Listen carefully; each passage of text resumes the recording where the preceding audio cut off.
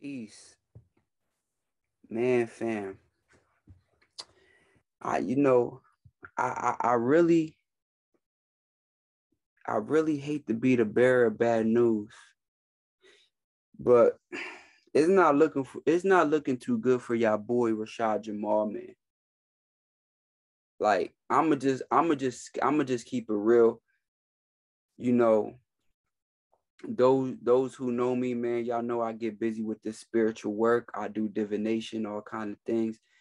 And when people started hitting me up off of this, uh initially when it first popped off, and they thought I had something to do with what was going on with him, I said, man, let me let me look into this, because let me see what's really going on behind the scenes from what people can see, from a spiritual perspective. And then when I made the video, about basically clearing my name about things that was going on, things I was being accused, that I was putting work on these people, which like I told y'all what it was with that. And so, when I put that out, of course, mind you, I didn't diss anybody in the video, but you get these weird motherfuckers that come on there talking shit. So I'ma just now, fuck it. I'ma just have to let y'all know what's good. It don't look too good for your boy Rashad Jamal, man.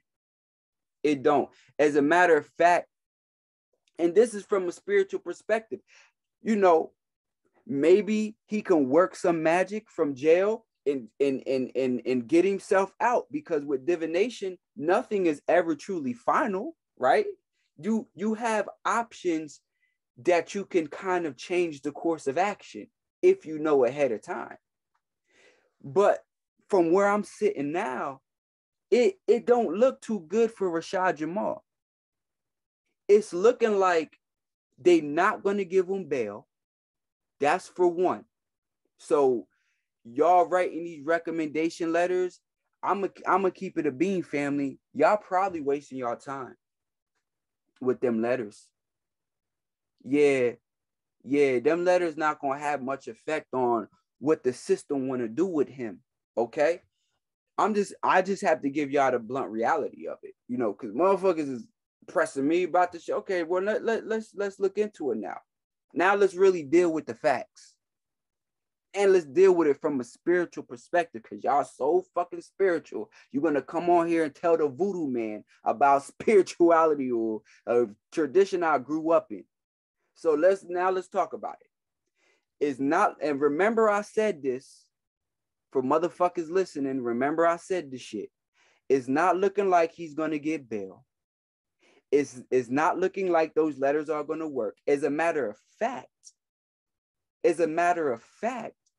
it's really looking like he about to get sent back to Illinois and get held there. It's really looking like he about to get sent back to Illinois and get held there. Like he's about to get extradited. Understand where I'm coming from? Because see, I know y'all probably wondering, why would he get sent back to Illinois? Did this shit happen in Georgia? Well, did it happen in Georgia? Did the incident of molestation happen in Georgia? Or did it happen in Illinois and he fled? See, this is the shit that y'all people not putting together. Just because somebody made an incident report on a certain date, it don't mean that's the time that thing occurred. Remember, with crimes, it's statutes of limitations. Like murder, there's no statute of limitation on murder. So if somebody killed somebody 40 years ago and somehow that comes out, X amount of years later, no matter when it comes out, they can be charged with that crime. And when it comes to crimes against children, a lot of times they have long statute of limitations on them. You understand? So it could be something from a few years ago that come out and they charge them for it. See, y'all got to understand that. people just thinking of the now. And you don't know these people. That's the crazy part about it. And that's the weird shit about it. When I looked into it spiritually, and I looked at some of the content when he was explaining the situation, voila, things started to make sense to me. And the picture became more clear. And understand that there's always three sides to every story. Your side, their side, and the truth. So when you just getting the side of the story from his mouth, you're not going to hear all the variables a part of that. You're not going to hear all the nuances. You're going to hear his side of the story. So when this man say he came into his baby mom's life and the little girl was only 14, 15, and she was already into sex trafficking and being sex trafficked, nobody threw a red flag up to say, whoa, what's going on here? Because if she was already doing that, what age did she start? Was she being trafficked at 13, 14? Because from my understanding, girls at that age don't just throw themselves into sex trafficking. Listen, Georgia is the #1 sex trafficking state. Last time I checked, it always flips back and forth with Nevada. So sometimes Nevada goes into the league, sometimes Georgia takes the lead. So understand, my time living in Georgia, which I've been in Georgia for like 10, 11 years, and I've done countless work with the community. I've dealt with situations with students from different situations where, because me and my father, we had a nonprofit. And with that, we would go into the school systems, speak to the students about being on the right path, doing the right things in life. And when we go into these schools, sometimes there would be groups of students that the principal would set aside for us to talk to in private. And they came from different hardships. Okay. And a 13 and 14-year-old girl typically is trying to hold on to her purity. Okay.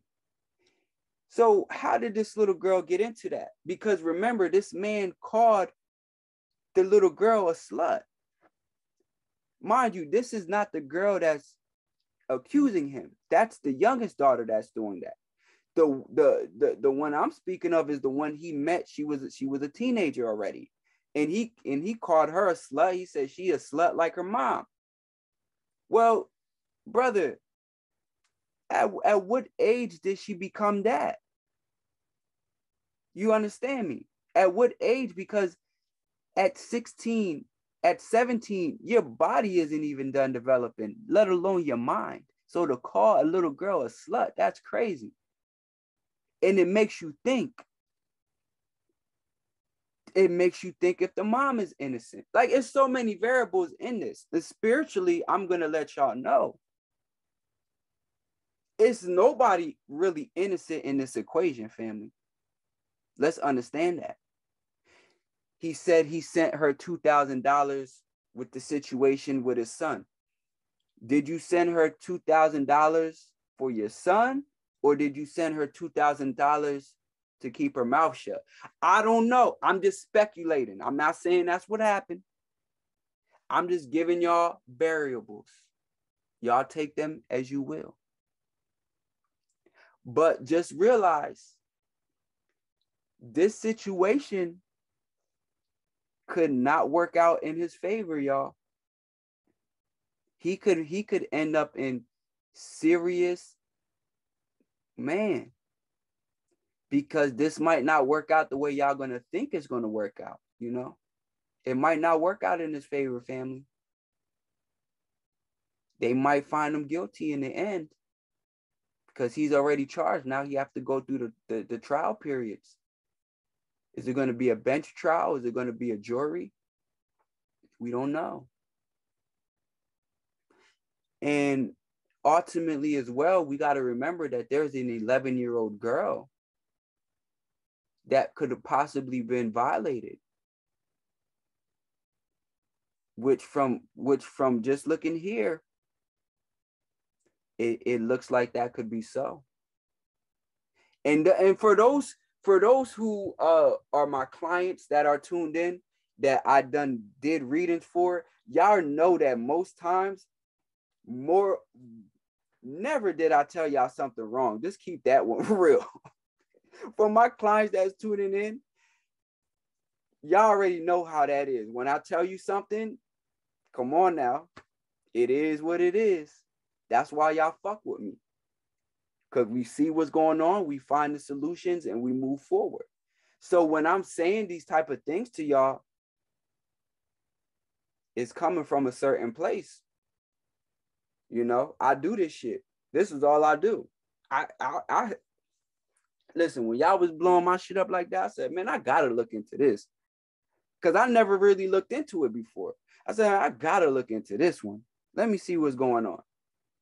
And when I looked into it, I said, uh-oh, I don't know. This ain't looking too good for him. A lot of people gonna be disappointed. And that's just on the real. And we got to keep in mind that there's a little girl involved. And so there have to be an element of sensitivity, because she is the one saying that he did it. The little girl is the one saying that he did it. The mom isn't saying that she's seen him do it to the little girl. The little girl is saying it happened. Okay? So it's crazy situations, man. Y'all need to pick better teeth, because it's weird, y'all. For some reason, these motherfuckers that y'all always hoist up, they end up in these positions. I'm not saying they all did it, but somehow this shit be attached to their name. And we can't say it's because they waking people up. It's a lot of people waking people up, and they don't get involved in criminal shit. Let's call that what it is. It's plenty of brothers that go around waking people up, and they don't get caught up in pedophilia and all this old weird ass shit. Let's call that what it is.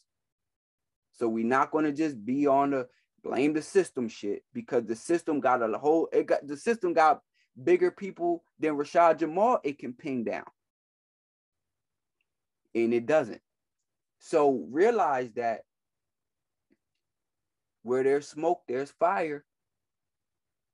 And everything ain't what it seems. Y'all keep putting this on the baby mom. They was in a relationship together. Yeah.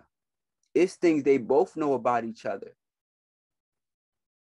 And whether she acted on it in a spiteful way, it don't mean that it didn't happen.